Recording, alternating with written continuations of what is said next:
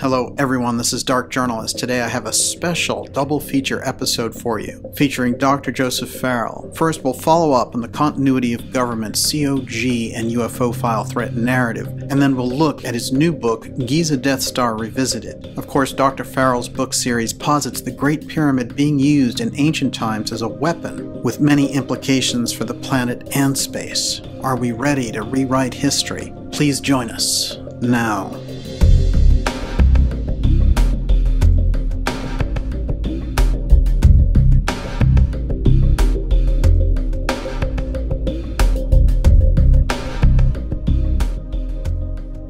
Now, what does Putin think when he's looking at these shoot-downs of unidentified flying objects over our airspace? My guess is that the Russians are going through a very similar process of analysis as we are, which is enhanced, of course, by their ability to gather information that you and I are not privy to.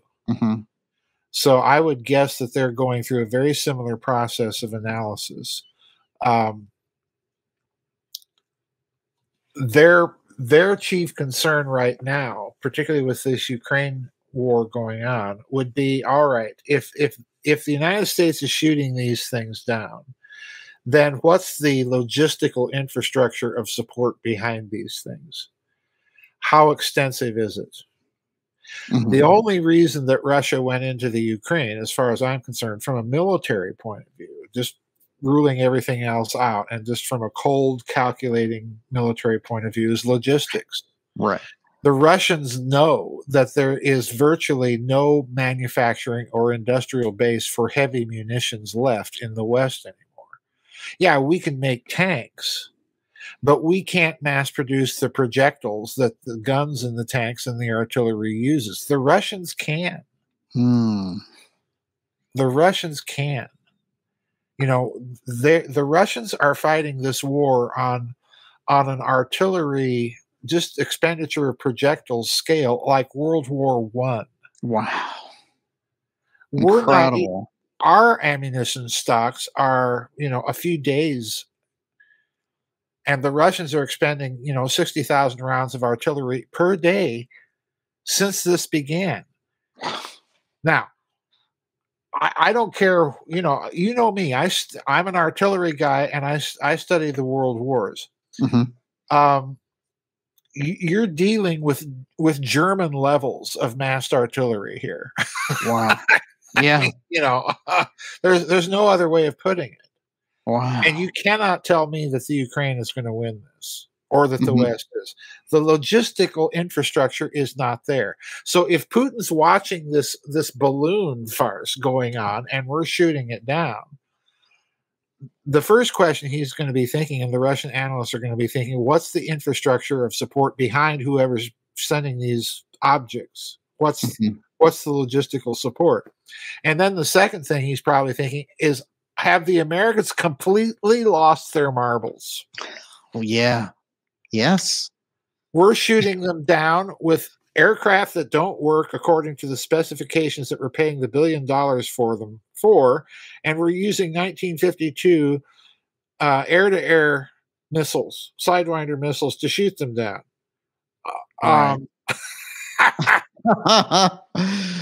But if they look over here and they see the COG Commander giving all the press conferences and even raising, I'm not going to rule aliens out, what do they think of that?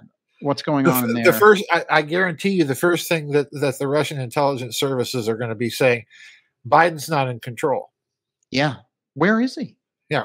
This is all theater. These are the people in control. Yeah. You want to know where nuclear football is, Comrade President, is there. Yes. This is kind of amazing, too, because one of the weird dances that took place at the end of the Trump administration was the switch out of the defense secretary. They got rid of him. Yeah. And that's a weird thing to do, Esper. And Trump fires him. And you raised the possibility at the time, and I think it was very prescient, that when Trump got COVID, that in fact they were going to call continuity of government because they didn't want to go through the trouble of all the hijinks around the election. Right. And a lot of things, they started talking very loosely about COG. Yep. And just previous to this, Esper had replaced a very young Terrence O'Shaughnessy Yeah. as the COG commander and put in 509th Roswell VanHerck. Yeah. And let's also not forget something else. Yes. That Trump replaced the Secretary of Defense literally with an acting Secretary of Defense that would have had a term of office about 60 days, right at the end of his administration. Right. Now, what's this about? Yeah. I strongly suspect,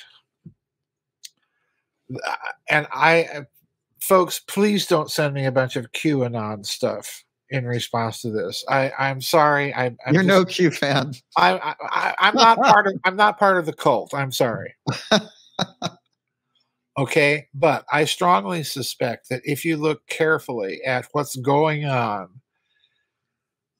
beginning with the COVID plan scamdemic and all the way up to the so-called, insurrection.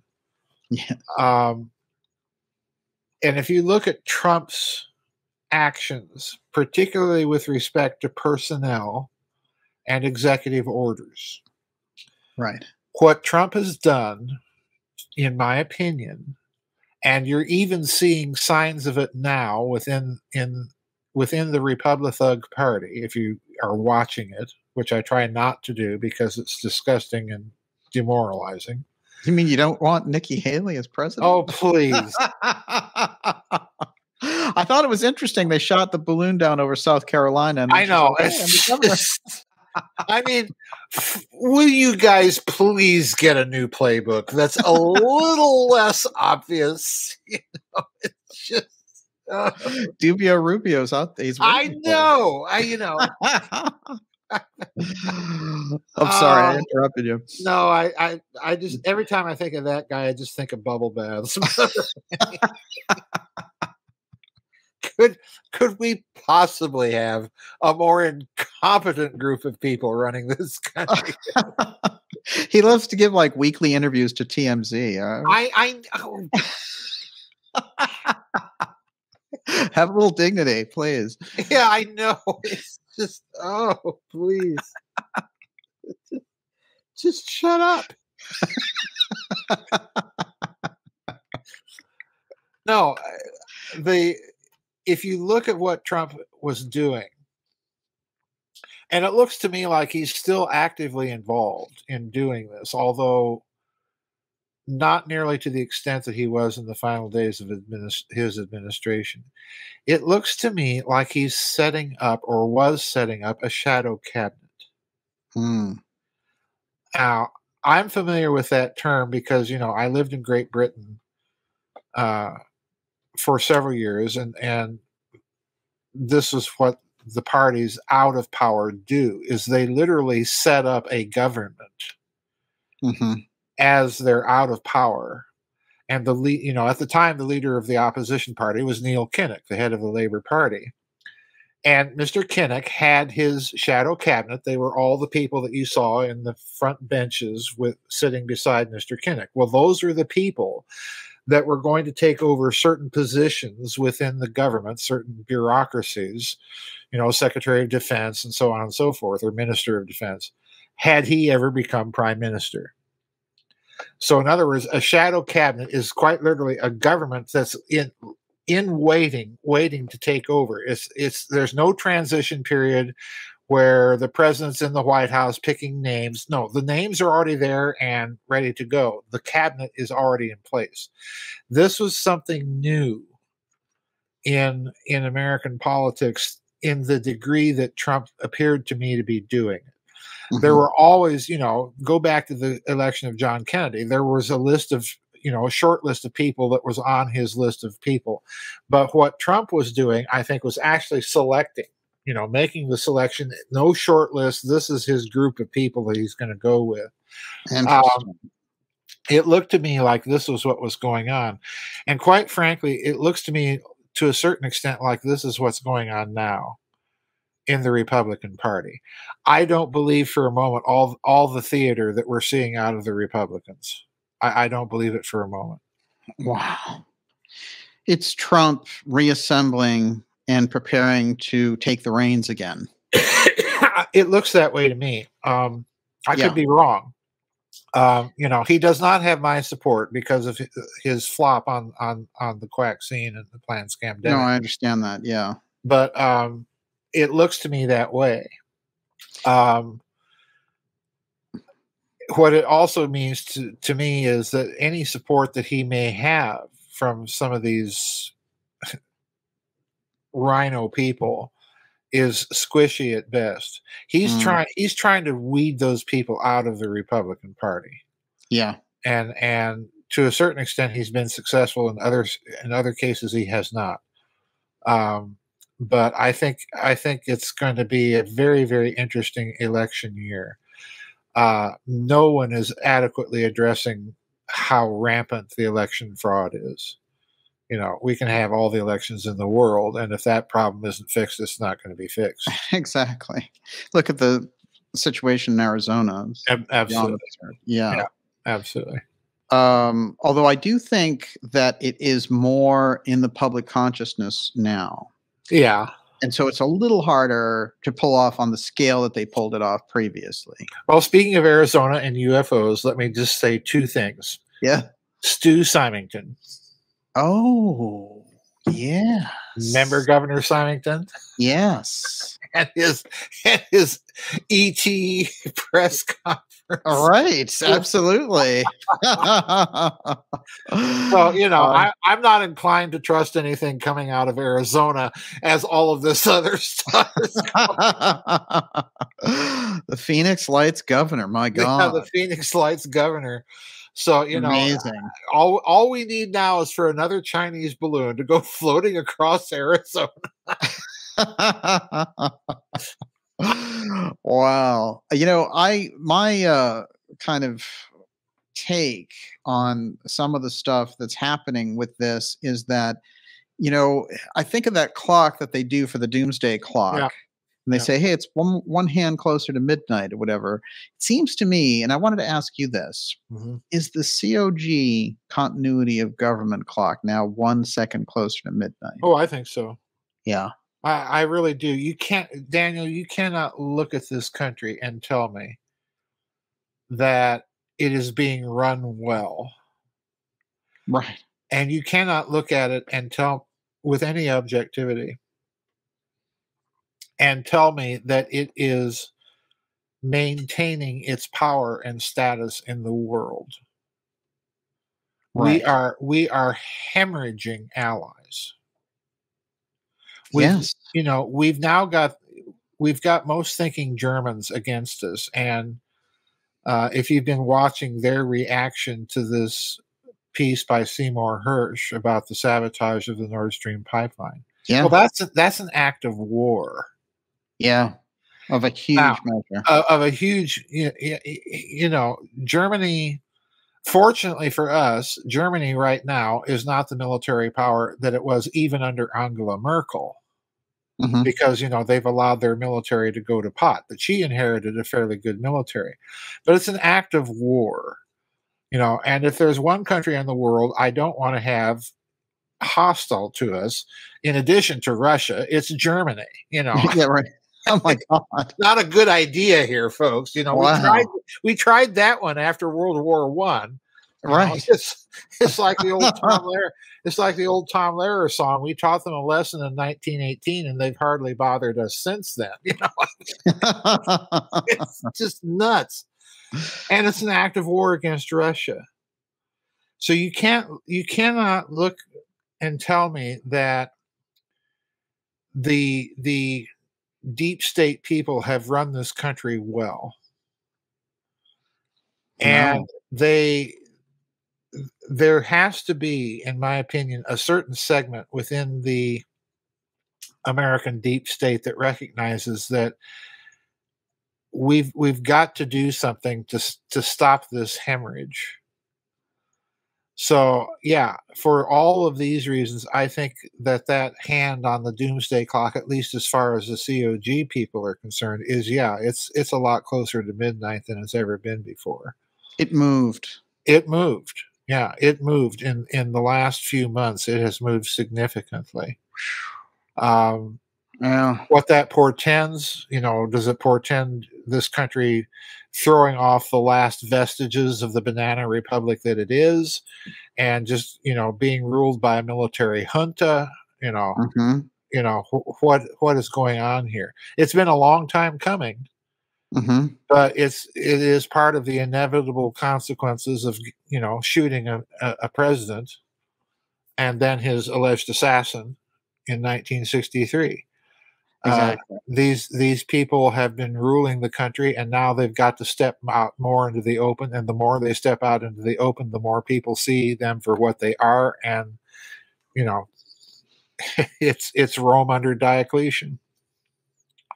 It's amazing because the taking Kennedy out back in 1963 is a major COG action. Yes. Activity. Yeah.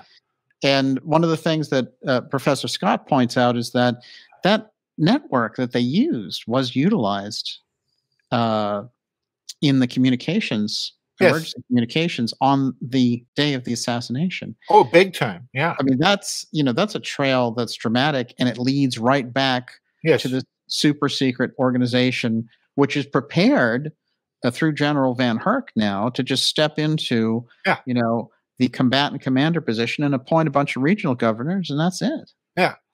Amazing. If you think about it. One of the other things that comes up in relation to this, and I'm going to wind this down with this, is when I think about emergency powers, Joseph, I go to the Enabling Act of 1934. And that's that's really the prototype, the model that's being utilized here. And what happened in the Enabling Act? Well, Adolf Hitler, the Enabling Act under the Weimar Constitution, there was a provision that would allow the chancellor to rule by decree if I think it was 2/3 or 3/4 majority in the Reichstag at the time, right, voted that power. And this is what happened. The Reichstag was burned down, the German Capitol building. The suspicion has always been that the Nazis themselves set the fire because they were ready to go with a new Reichstag, assembly hall in the Kroll Opera House just as fast as that. Right. That whole thing was converted almost overnight into the new Reichstag. Yeah. And you can see that opera house on old newsreels of Hitler speaking in front of the Reichstag. That's not the Reichstag in the building. That's the Kroll Opera House. Oh, isn't that interesting? Yeah, that's the Kroll Opera House. That's the place that they built. The suspicion has always been that the Nazis themselves set that fire. Not the least because the man who presided over the trial of the guy accused of setting it was Hermann Goering.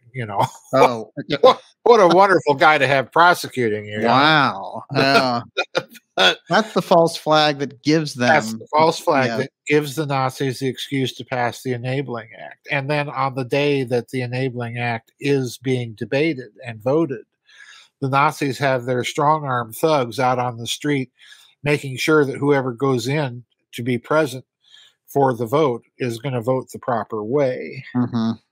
So it basically, what the Enabling Act did is it combined the office of President of the Reich, which was the fellow that could actually disband the Reichstag, and the office of Chancellor, the chief executive, into one individual.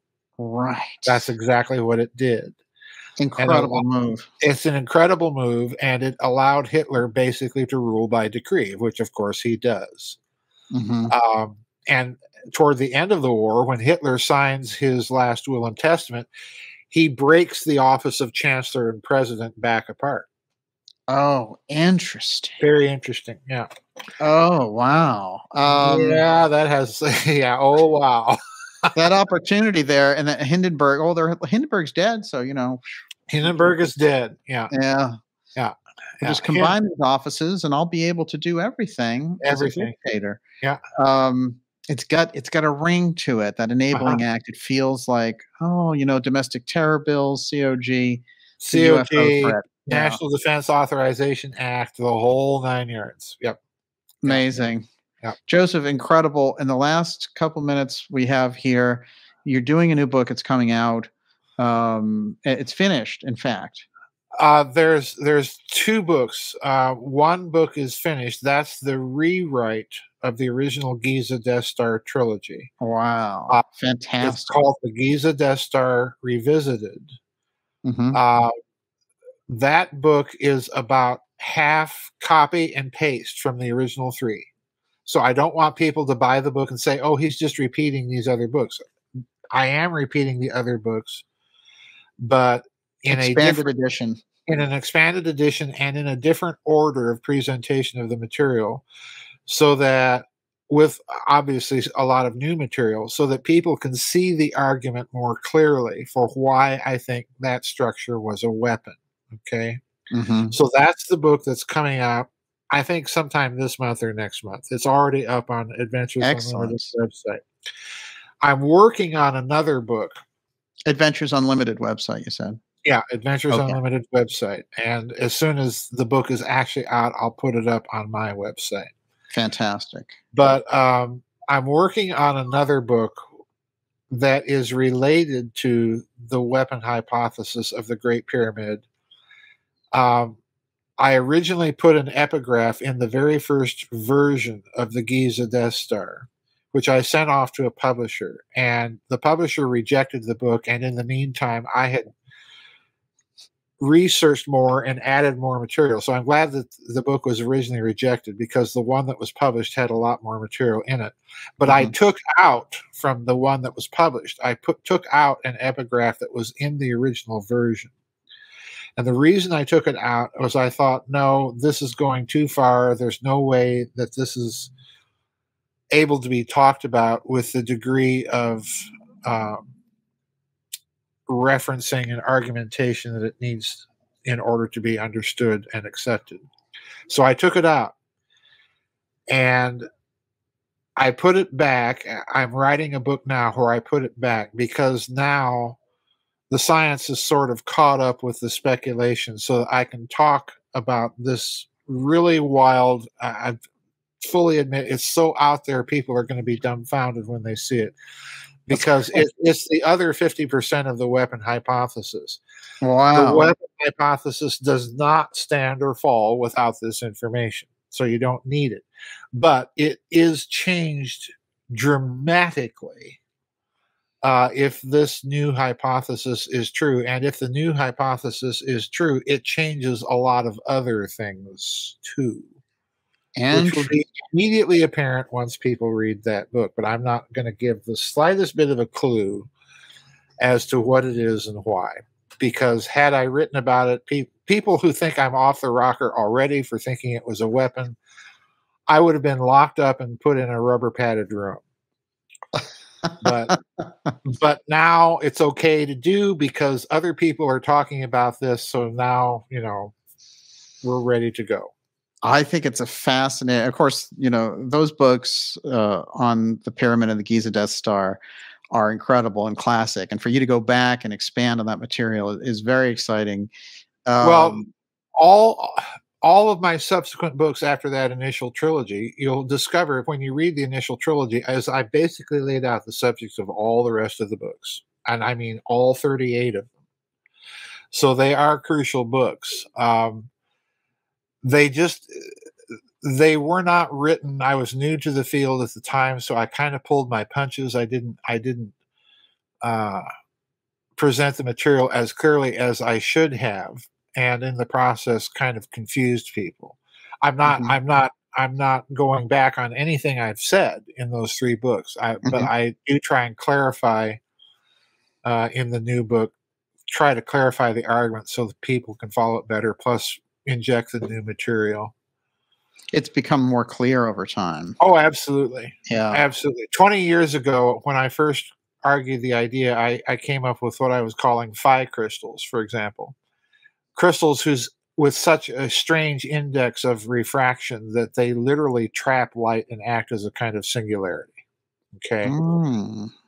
And at the time, I was even debating whether to include that idea. Well, material science has advanced to the point that those types of things are not as nearly as far-fetched as they were 20 years ago.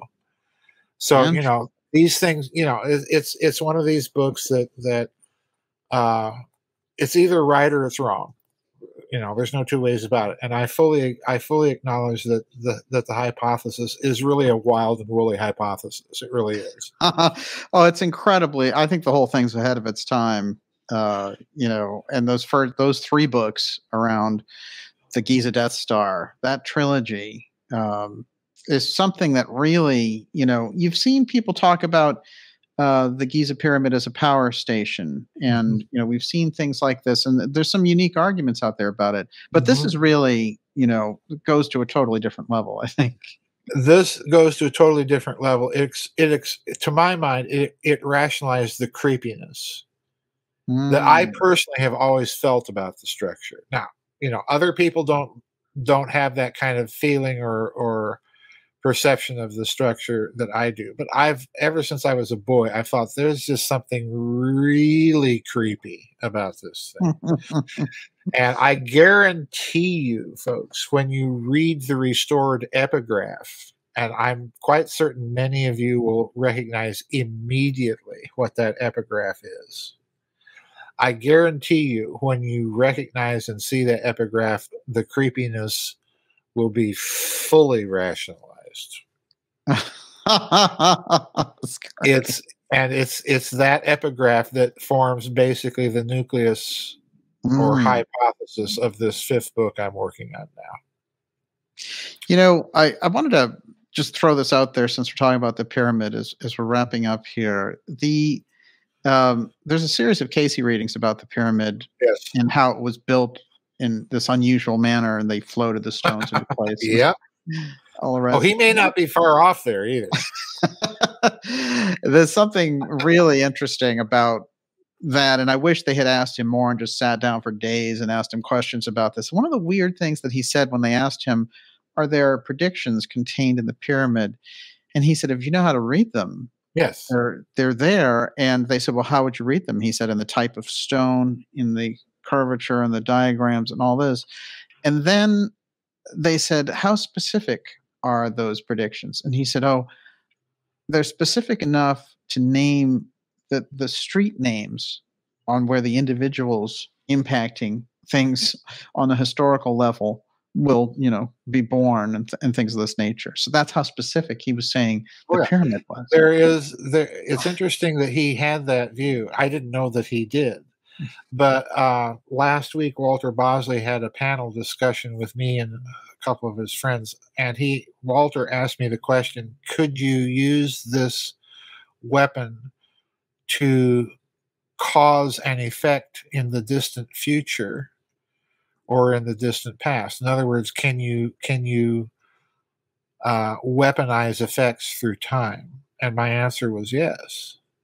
Interesting. Once you understand what's going on with the dang thing, yeah, you can. And I know that's another wild and woolly time idea. Impacts over time travel impact. Wow.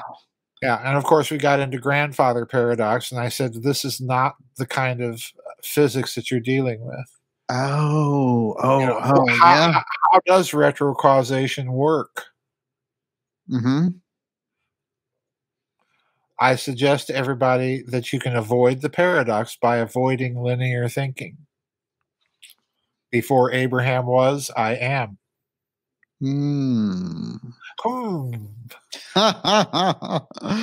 Joseph, what does it mean if Casey's looking at it and saying it will pinpoint an individual in time and space? I think if my suspicion, Daniel, is if anything, if Casey is zeroing in on the physics, then this is the way the physics is translating itself into his mind.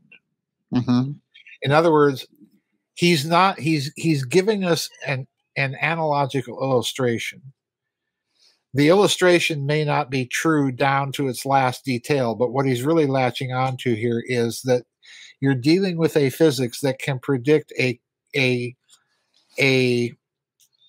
set, and I'm using that word very deliberately, a set of elements that go to comprise a particular event. Mm-hmm.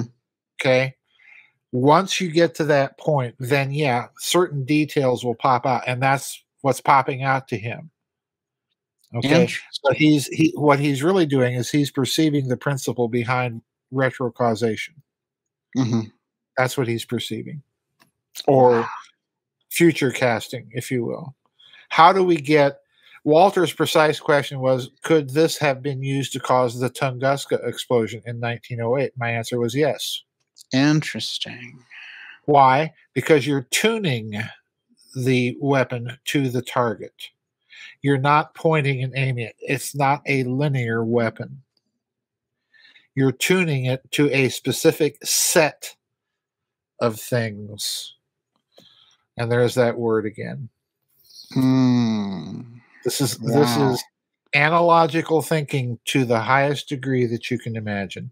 And another way of saying analogy is what in physics? Harmonics. Oh, fascinating. Right. Right. Well, that means we're going to have to pay attention to this book. Well, if nothing else, get the book and read about the final proof that Howard Weiss actually did forge all of those painted hieroglyphs. Oh, yeah. If nothing else, because, and I'm not the one that cracked it. I'm not going to tell you who. Okay. But there's a guy that cracked it, and it's just delicious and delightful what he did. Don't you know it's just Khufu's tomb? Come on. Oh, please. It's just... Do you know that there's actually, no one has ever come up with an explanation for it. There's actually a little inscription on the actual real entrance of the Great Pyramid. It's the only inscription that they think was actually genuine and there. And it's four little symbols. And it looks almost mathematical, except that one of the symbols is indeed the one of the hieroglyphs for Khufu, but the hieroglyph is turned 90 degrees from the way it's normally written. But that's the only one, and it occurs in the context of other symbols that are not hieroglyphical at all. Mm-hmm. And it's a little inscription right beneath the two corbels of the main entrance of the Great Pyramid. I don't know if you've ever seen that picture of the it's about yay big. What do you think it means? It may be related to the epigraph that I'm not going to tell you until you read the new book. And I know you. It's gonna hit you right in the forehead when you read it. That's great. I know. I particularly with the case your affection for Edward Casey and his readings. I know this one is going to. Wow. And who knows? It may be that little inscription that Casey was tuned into. I don't know. Wow. I wanted to ask you, considering the pyramid, that whole thing about the Ganterbrink shafts, and what do you think those little shafts are all about? Because they're not about air circulation or whatever. No, they're not. I think genuinely that Chris Dunn has that aspect of the engineering worked out. They were somehow shafts that were used to feed a gas into the structure. Interesting.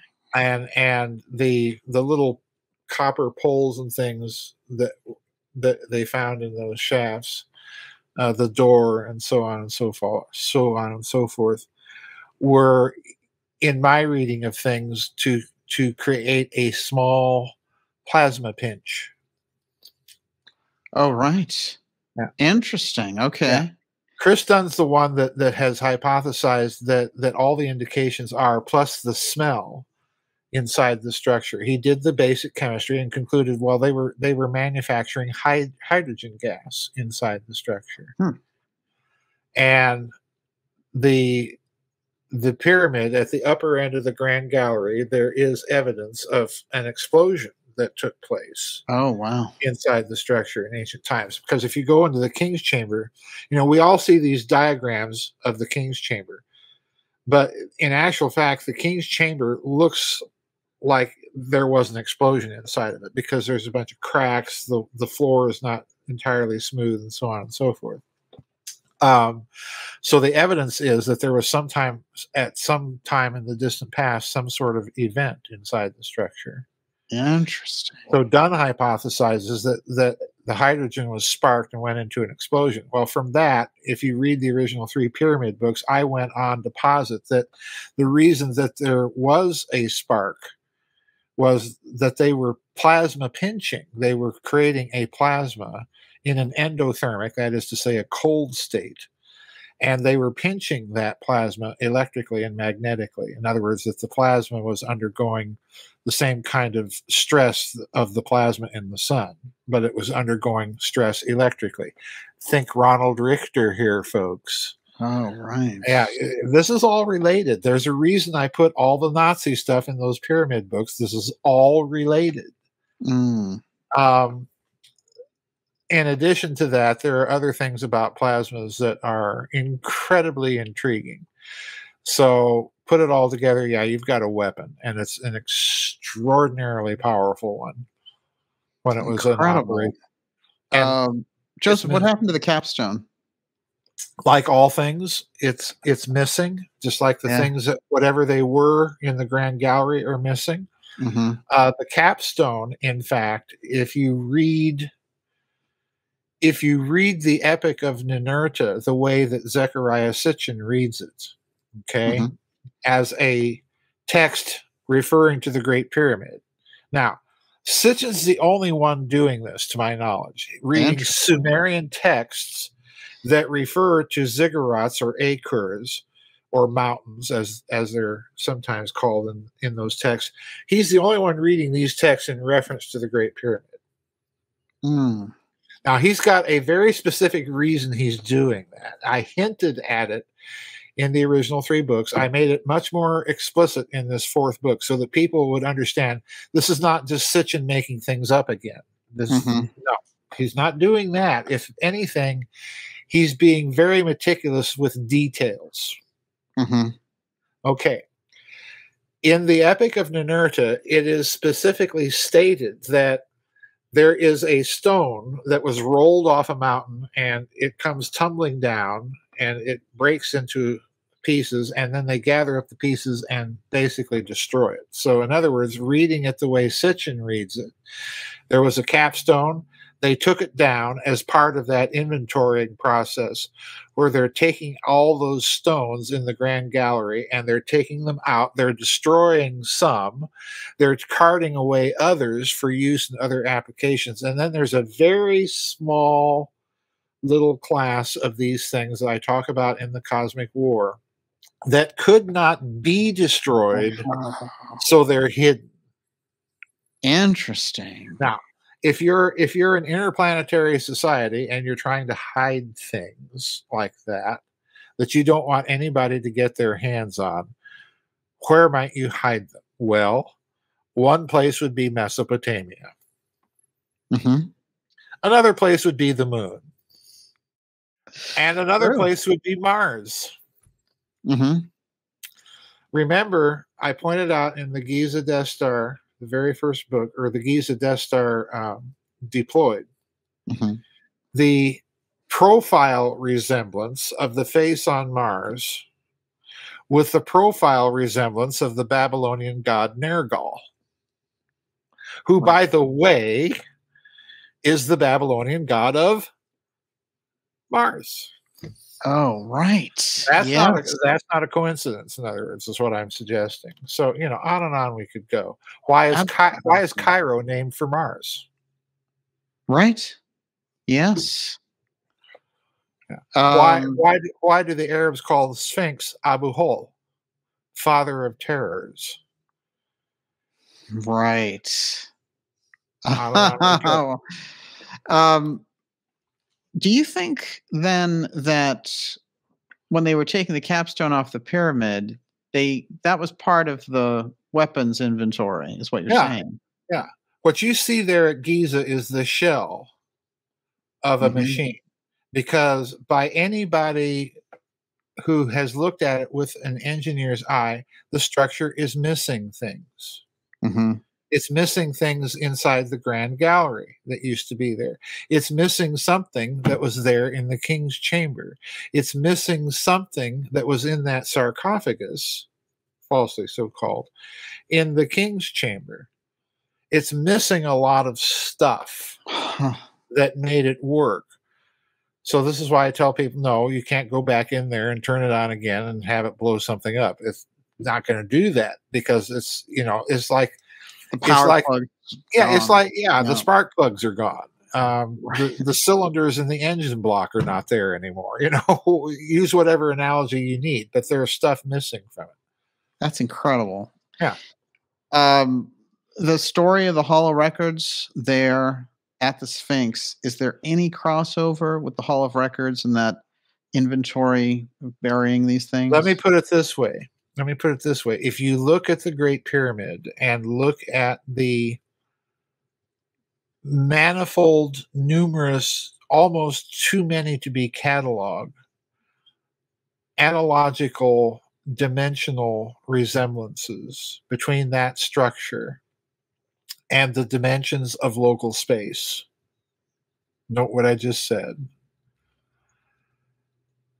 You are clearly dealing with a machine that was designed to be resonant to all of those things in local space under most configurations that it might assume or have assumed. Once you understand that, then you can go on and look at the numbers in those dimensions and see how they're all harmonics of each other. So this thing is engineered to the nth degree. This is why people are fascinated with it. Whoever came up with this dang thing built so much into it that pyramid and those dimensions themselves constitute your Hall of Records. Oh, it's embedded. It's embedded in the structure. Yeah. And it's necessary to the function of the structure. Mm-hmm.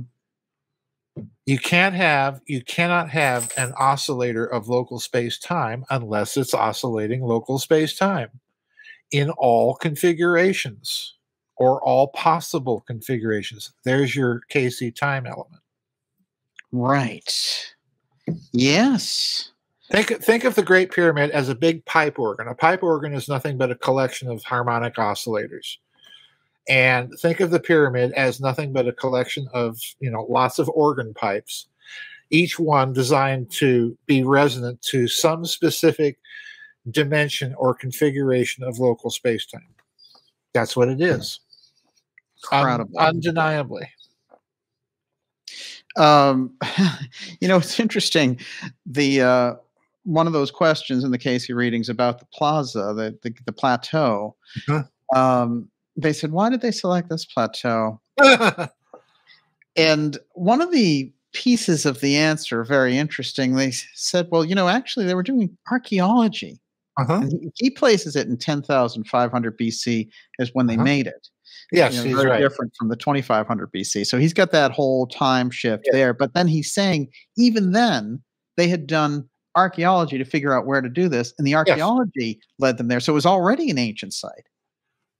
In fact, that is the view that I myself presented in the three pyramid books, particularly in the third one, because there are Egyptian texts, and you'll read about these again in the fourth book. There are Egyptian texts called the Edfu Temple texts that record a period of time when the Egyptians built, from the Zep Tepi the first time, built a mountain. And that original mound or mountain was destroyed in a big colossal war. Well, that's in the third book. And it's also in this fourth book.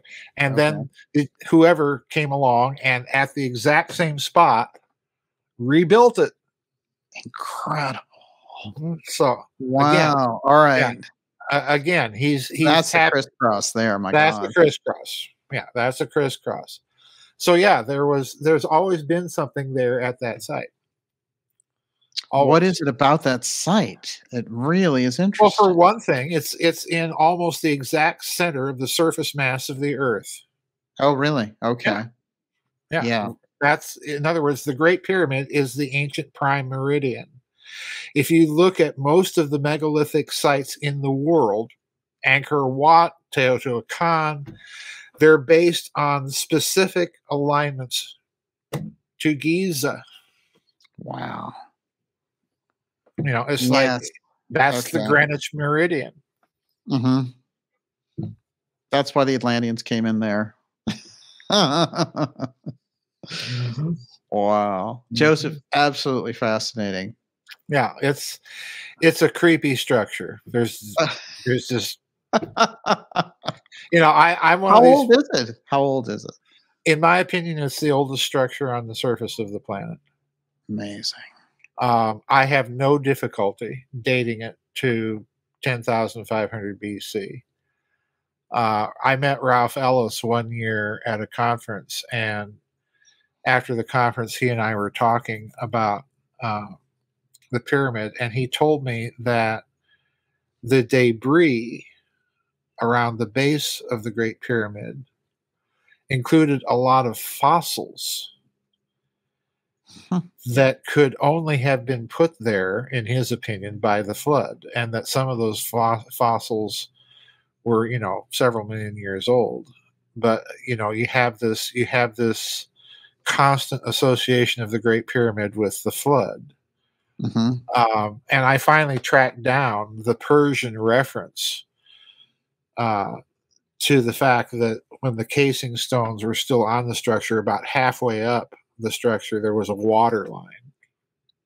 Oh, you know, that's a big flood. My God, yeah. That's a little bit more than the local rain, but it's interesting. There's a Steiner quote about that plateau as well, which goes right along with that. And he said, you know, they were talking about the plateau, and he said, well, you know, in relation to the plateau, you're going to find that beneath it, buried under a flood, originally was a temple of Isis. And so he concurs with Casey that this was a much older site. Oh yeah, even by 10,500 BC. Oh yeah, I think it is. I absolutely think it is. The site that we see there now is also a leveled site, but there's no doubt in my mind that it's there for a reason. It's always been of crucial strategic significance, and mostly for physics reasons. It's a hard place to reproduce. So yeah, I absolutely think the site is of great antiquity. Very, very. What is the Sphinx? I think the Sphinx, personally, is a monument to whomever either built or planned that site or expropriated it. Why do I say that? Well, first of all, I don't buy that the Sphinx is an Egyptian artifact. I'm with Robert Schoch. The evidence of flooding water erosion on the main body of the Sphinx is too hard to ignore. Right. So that dates it at least to the Egyptian subpluvial period, which is approximately 8,000 BC, way before dynastic Egypt is a gleam in Khufu's eye.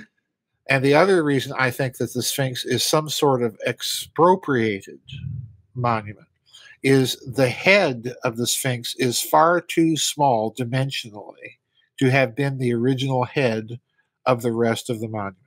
Uh-huh. Someone came along and recarved the head that we associate with it.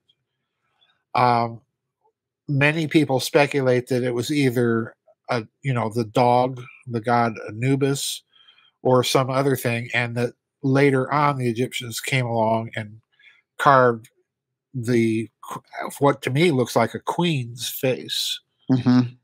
on the Sphinx. But whatever the Sphinx was, I think it's kind of like the mission patch that you see for military bases in the United States. It's got something to do with the function of the compound, and it's hardened military site. That's what I think it is. It's a monument to the gargantuan ego that would build such a monstrous thing. That's the way I look at it. And I'm basing again on the fact that the Arabs in the region actually call the Sphinx the father of terrors. Why? Right. Why? Why is Cairo named after the planet Mars? What is all of this?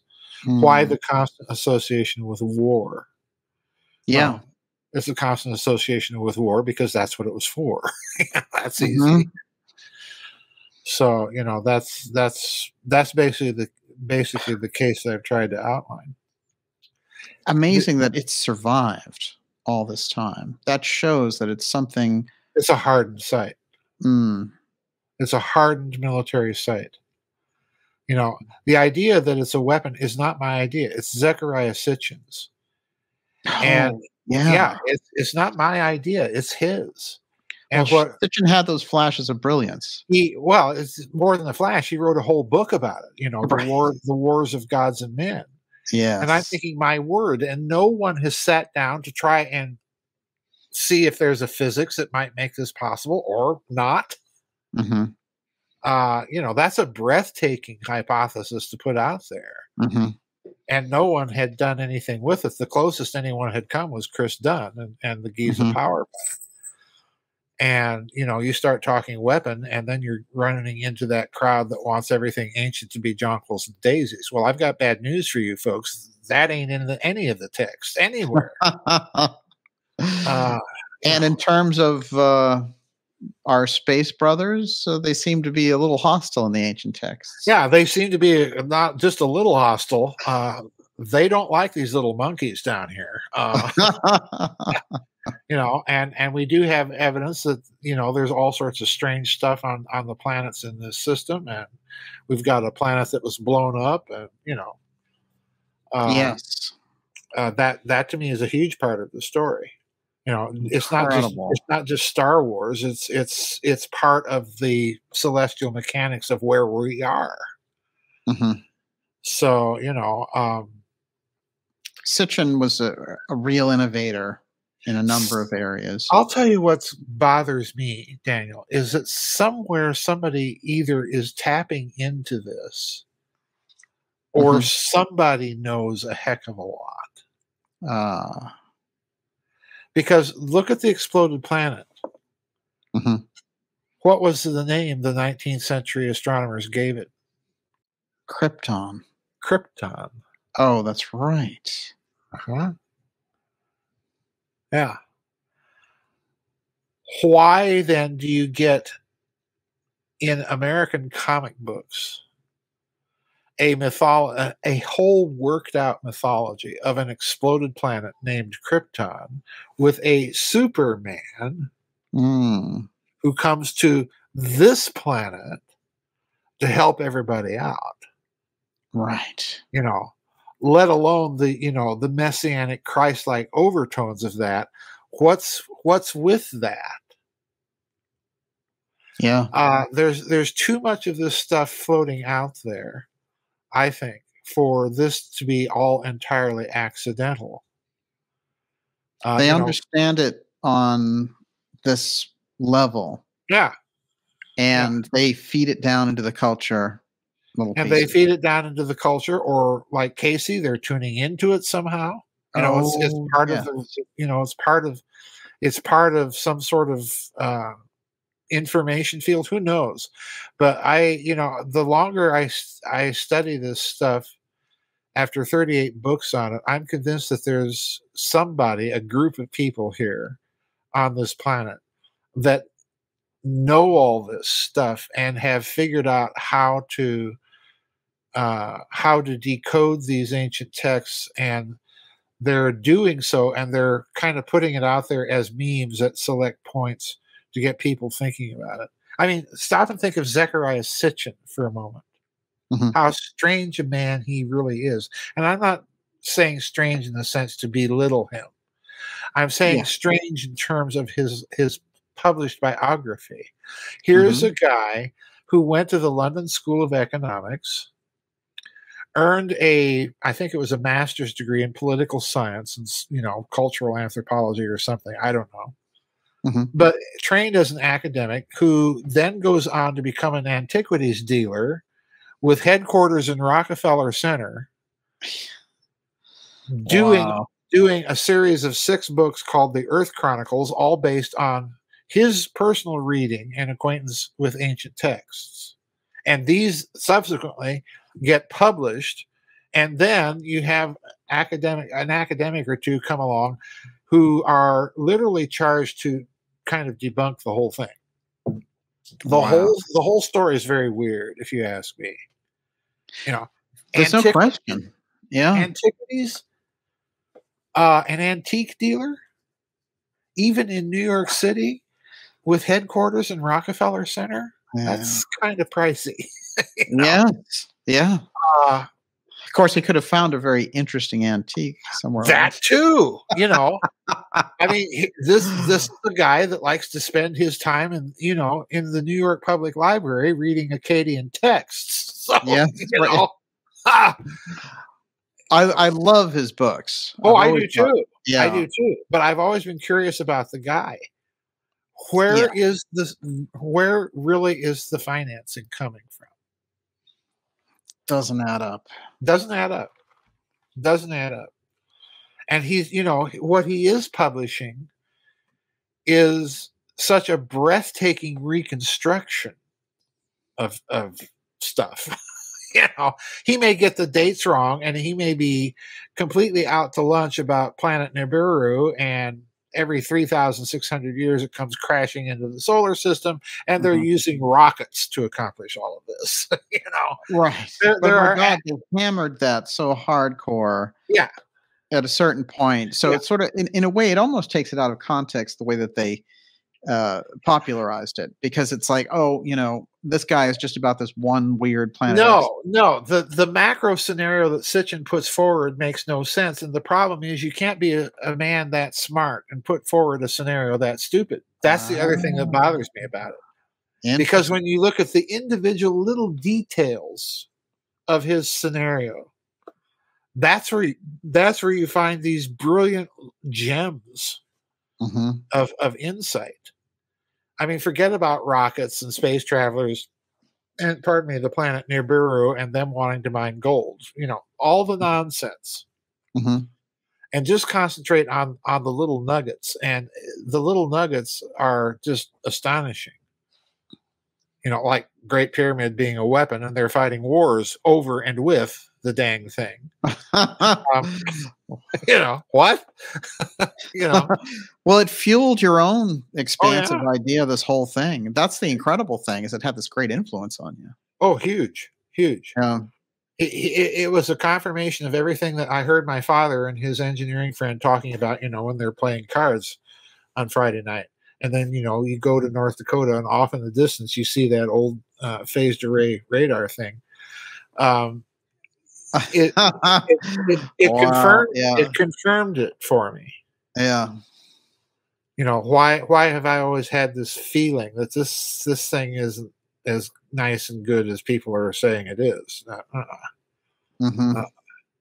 So there's stuff about Sitchin that remain unanswered. And interestingly enough, I find it very odd that he's been dead now, over a decade. And he lived a very long life. Oh, yeah. He was quite well known. That no one has done a biography about this man. Right. He's had enormous influence, whether we like it or not. Whether we like him or not, he's had an enormous influence. Oh yeah, and absolutely.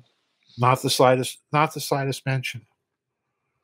It's true. It's almost like they take his concepts and really hammer the Anunnaki. Yeah.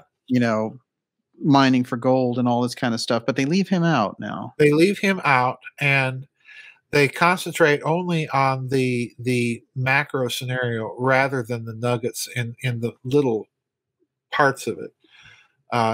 He is as significant to alternative research as Richard Hoagland, and yet he has had no autobiographical scholarly attempt to dig into him. Why did this man emerge so suddenly onto the alternative research scene? Did he get tired of dealing in antiques?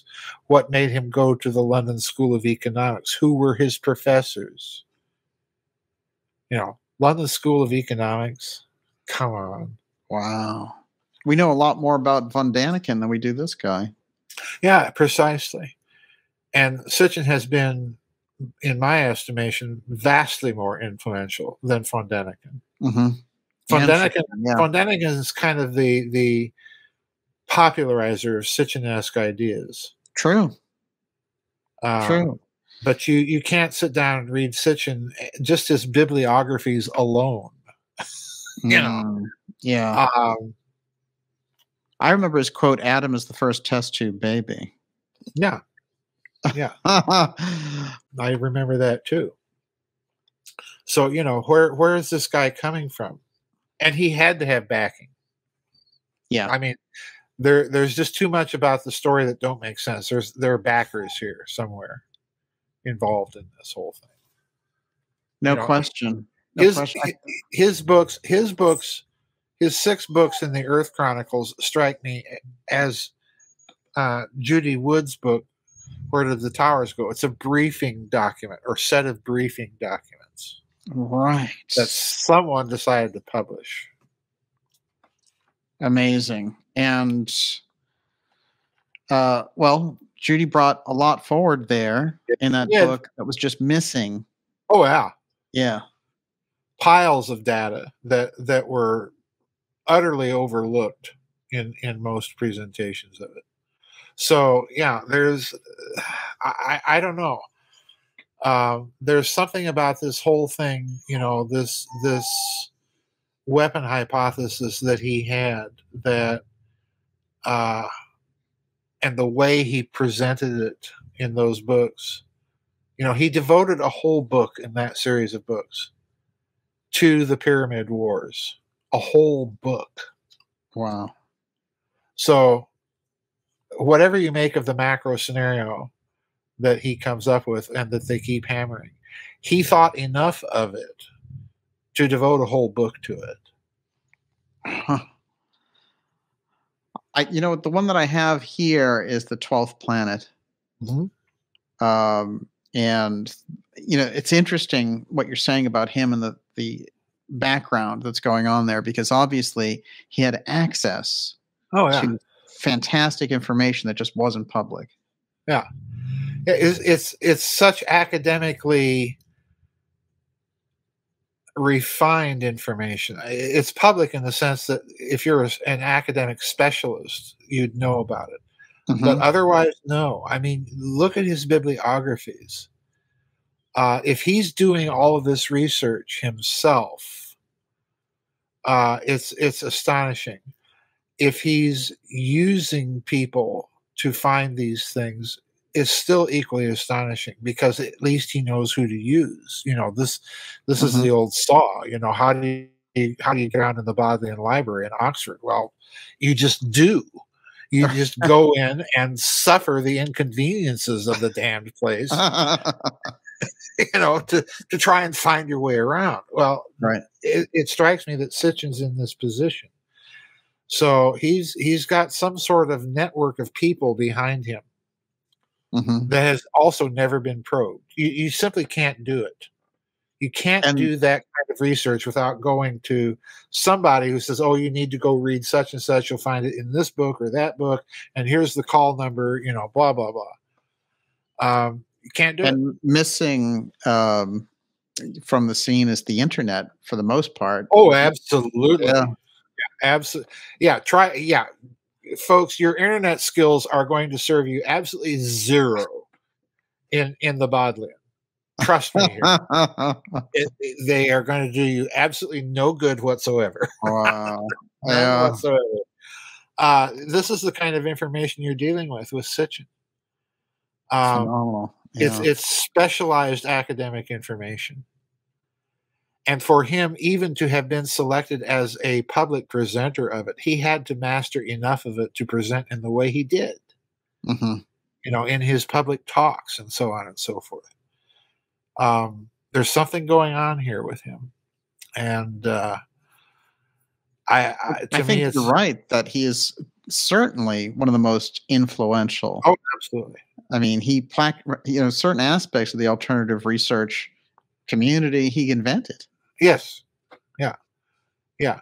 If you go back and look at all 6 of those Earth Chronicles, not just the 12th planet, but, all of them, there is not an area of alternative research having to do with any of the ancient cultures on this planet that he did not touch upon.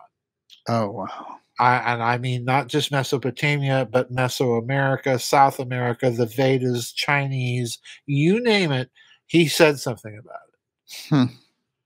And he did so by reference to obscure primary texts. No two ways about it. Right. Many of which he could read. Right.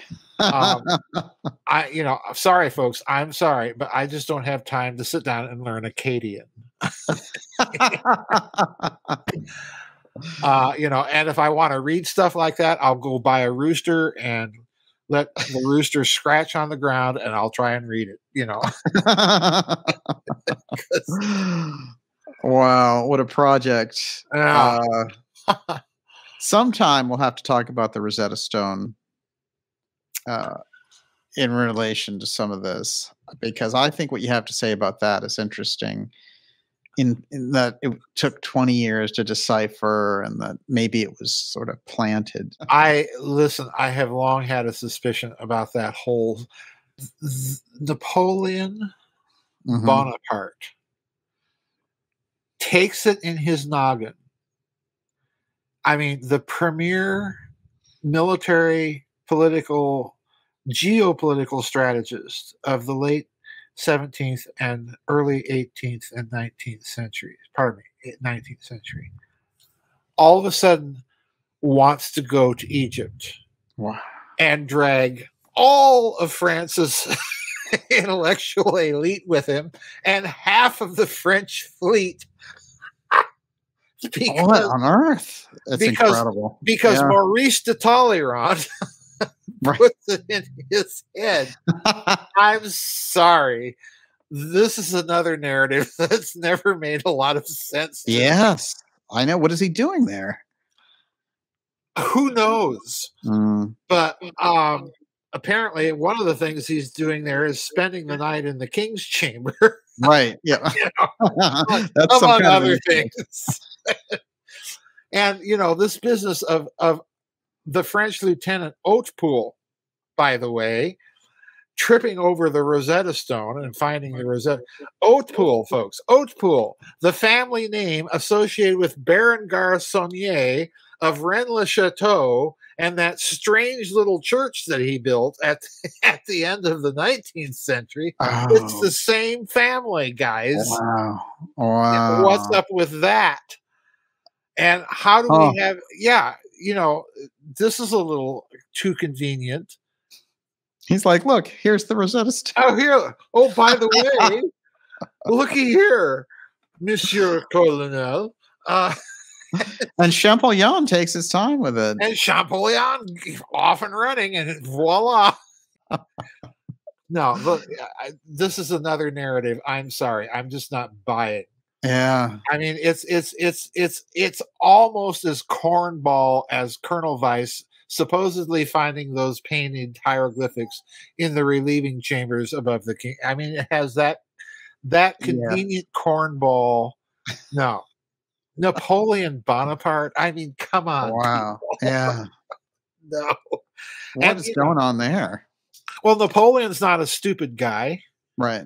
You know, he's not doing this for kicks and giggles, you know, any more than Hermann Goering is sponsoring a science fair project in Antarctica.